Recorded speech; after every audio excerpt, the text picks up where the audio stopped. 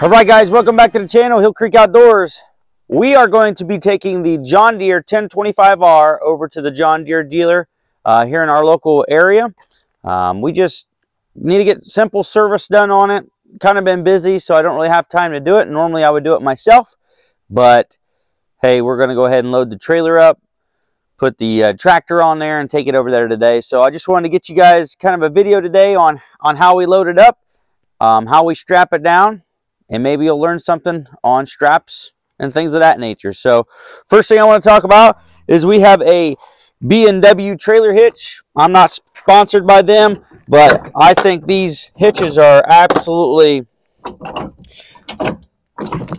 really simple and very easy to use. They're very customizable. You can adjust them. We have two different balls. We have a 2 5/16 ball, and then we have a 2-inch ball.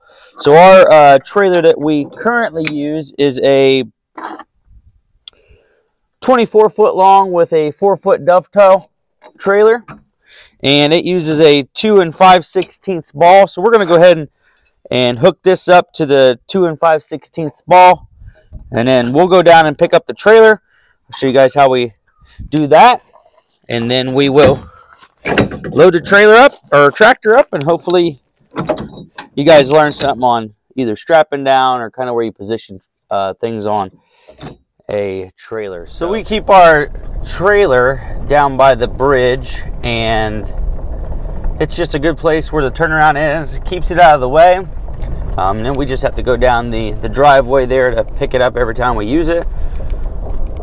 We keep a locking system on it just in case. Nobody ever usually messes with anything around here, just because we're off the roadway and we don't usually have that issues. We're in a really good area, and it's one perk to living out in the country. You usually don't have any issues with that, and if they do, people know not to mess with you. But yeah, we're going to load the trailer up. We had a lot of rain here the last couple days. It was pouring, the creek was up, and man, oh man, let me tell you, it was almost up out of its banks. It's down now, but I want to show you some things. There's where we keep the trailer, but I want to show you a couple things over here real quick. So let me cut out and show you what we've been doing to keep some of this erosion from happening. All right, so here's our creek. It does get up pretty deep. Right here is probably about a 3-4 foot deep. But when it rains a lot, we get quite a bit of water hitting this bank, and we were having an issue with it actually eating it out, as you can see, and we didn't want it to keep pushing back towards the driveway, so we just started dumping some old concrete in here. So we're going to fill this in with this old concrete, and it has definitely helped that out, and we don't have any issues with erosion there anymore, and now it blocks as a barrier. We got this out of an old barn. Not an old barn, an old building. So it's worked out. It kind of packs in there real nice and keeps everything from washing away.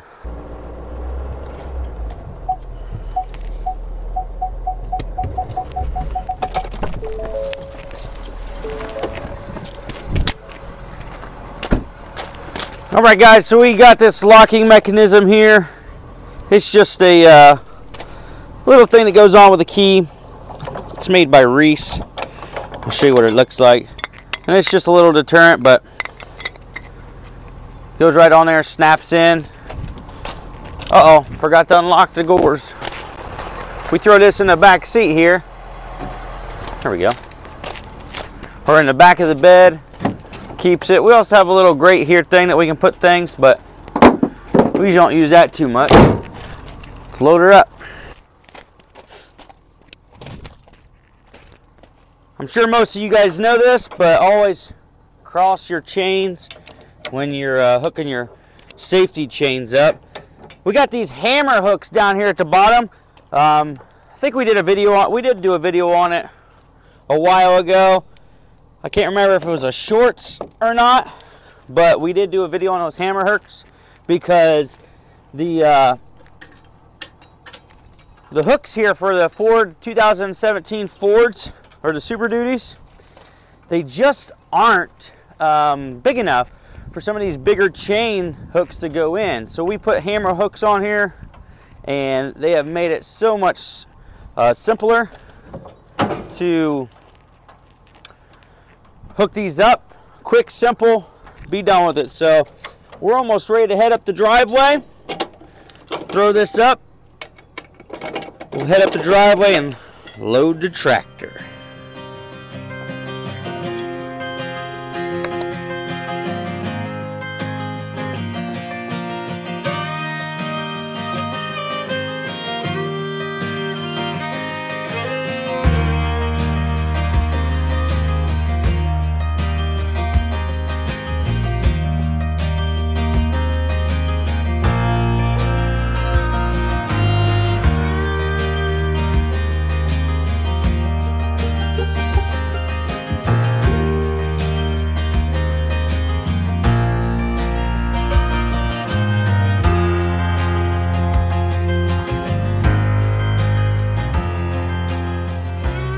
These hammer hooks, if you hadn't seen them, that's what they are. Real simple to use.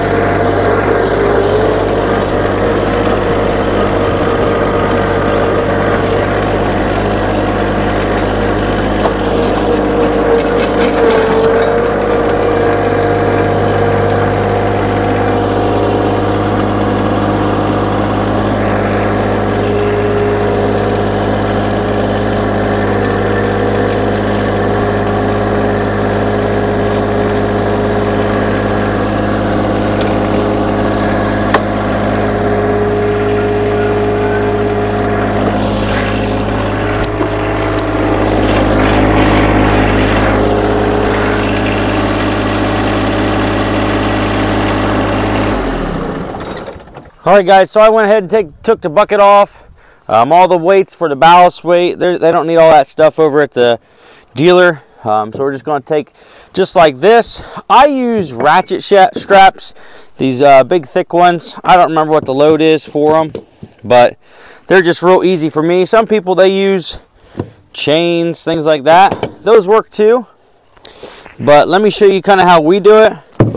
The key is, guys, you always have to pull forward and back right at the same time. So you're going to want one pulling this way, that way, and then in both directions to make sure it's not going to go anywhere and it's going to be safe. And you want to make sure it's on something solid. Tractors don't really have shocks, so they're not going to go up and down, so you don't have to so much put it to the wheel like you would a UTV or a four-wheeler or anything like that, or anything that would have shocks, because if you guys know, shocks will make the straps loosen up. So, but the way I do it here is I just do it straight here to this. This is a solid piece of the frame, at least for the front. The way these work is they slip down through here. You can slip them down through, pull them up, and hook them. That way, if your strap does come off, it's not going to go anywhere. Now we're just going to get this one snug. We'll do all four corners. I'll show you the back, where I hook up to on the back, and then we'll tighten them all down, unison, kind of back and forth. That way it's all even. All right, so here on the back, let me get you in here to show you. I always get it as low as I can. I'm going to hook it right, well, here, shoot, right there like that.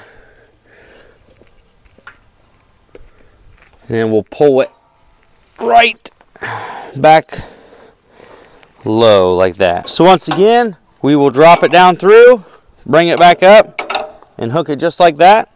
Pull it tight, and then we're gonna, you want to make sure you get a whole wrap of strap around this. Don't let any metal be showing, or any aluminum, whatever this is, because you want to make sure you get a good solid connection there.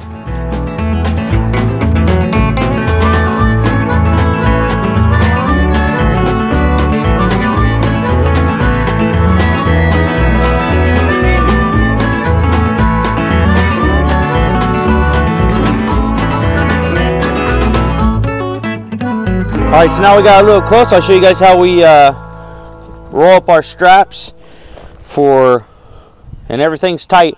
Everything's tight all the way around the tractor, evenly pulled. We just wrap it up like this, and then you take it around, loop it, pull it through, and then basically all you do is just turn it, right? You turn it, and it makes it tight.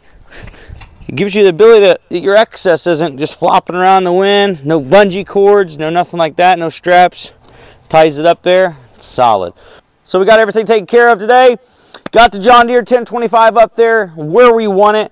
This gives us the ability to where there's not too much tongue weight on the front. And it's kind of right there in the sweet spot of the trailer. I've done this enough to where I know about how much tongue weight's going to be on our truck with the John Deere 25R. The John Deere 1025R today is not loaded down with ballast weight or the bucket, anything of that nature. So it would shift just a little bit depending on that, as well as if you had a bush hog or a brush hog on the back. So just keep in mind that does play some factor into where you position it. But this is approximately where it's going to be at normally on our trailer. Once again, you got to make sure all four corners are pulled in opposite directions equally, to where the tractor or whatever you have on there is not going to be moving around. You can use chains.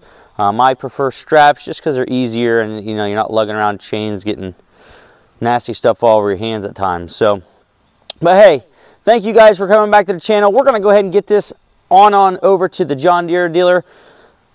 Don't forget to like and subscribe, and we'll see you on the next one.